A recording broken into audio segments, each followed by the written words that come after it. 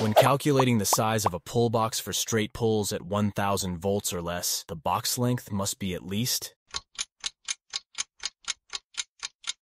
8 times the trade diameter of the largest raceway.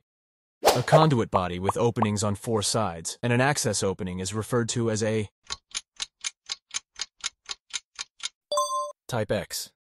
For a straight pull using unshielded conductors rated over 1000 volts, the pull box must be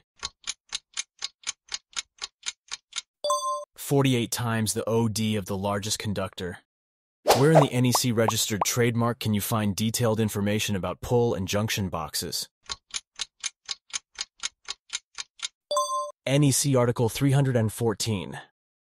If the largest raceway entering a pull box has a trade size of 3 inches, and it's a straight pull for a system operating at 1000 volts or less, the minimum box length should be 24 inches. Be sure to like and subscribe for more.